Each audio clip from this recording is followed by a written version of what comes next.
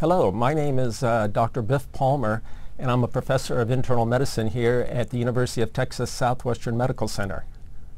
And I'm Dr. Deborah Clegg. I'm a professor of internal medicine at UCLA and Cedars-Sinai Medical Center in Los Angeles. And we are co-authors of a paper entitled Ingesting a High Potassium Intake, a Paleolithic Diet Without the Toxicity. And one of the reasons we became interested in this are some recent guidelines that have been published with regards to nutritional recommendations. Yes, there are new USDA guidelines that provide nutritional recommendations specifically for nutrients, not only that are in excess, but also are considered to be nutrients of concern. And surprisingly, potassium is actually denoted as a nutrient of concern.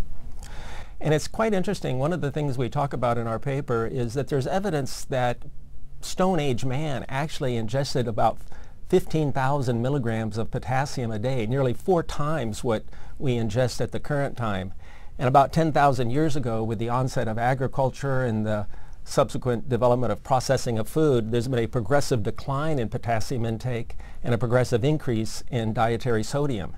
And this mismatch between what arguably is the evolutionary design of the kidney, that is to handle a lot of potassium, and the current diet, which is low in potassium, has been associated with diseases, at least in epidemiologic studies. One of the things we talk about in our paper is that the normal kidney really has a tremendous capacity to excrete potassium whenever dietary potassium intake is high. And we comment on some recent data that actually has identified within the distal nephron a sensing capacity whereby dietary potassium can lead to increases in urinary excretion even without a change in serum concentration or a change in mineralocorticoid activity. In addition, we also cite evidence of a sensing mechanism that exists within the stomach that can actually signal the kidney to augment renal potassium secretion even without a change in blood potassium or, once again, without a change in mineralocorticoid activity.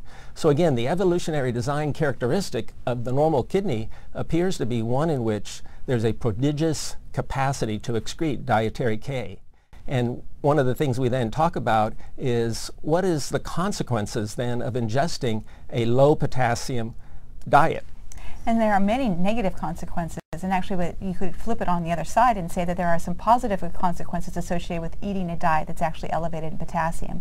Specifically, there's improvements in overall blood pressure. There's also improvements in reduction in overall stone formation, improvements in acid-base balance. These are things that actually are normally associated with consuming diets that are high in potassium. So in addition to talking about some of the health benefits, we then, in our paper, ask the question, what about the patients who do not have normal kidneys?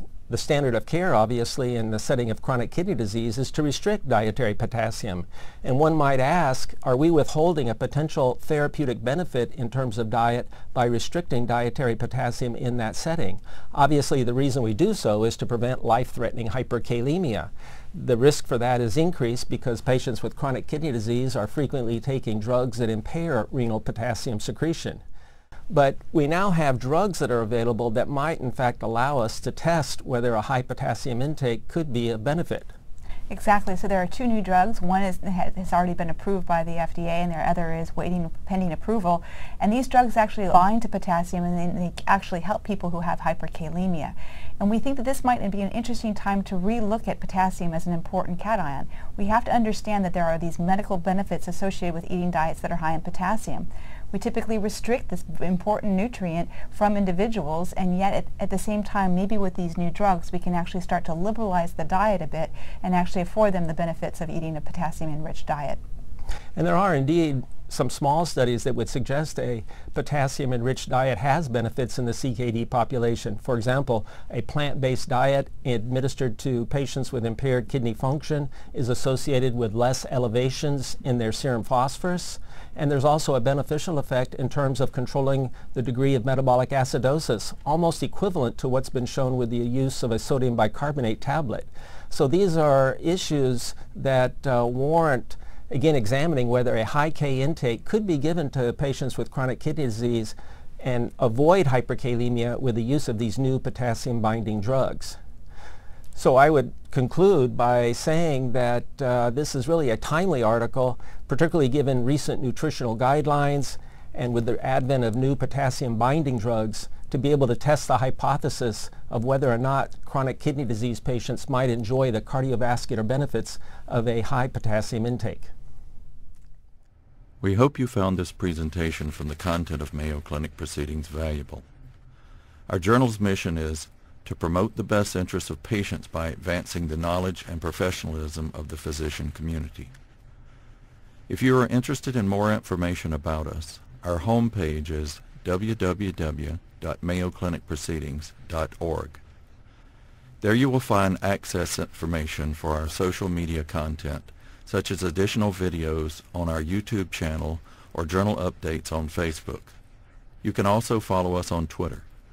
More information about healthcare at Mayo Clinic is available at www.mayoclinic.org. This video content is copyrighted by Mayo Foundation for Medical Education and Research.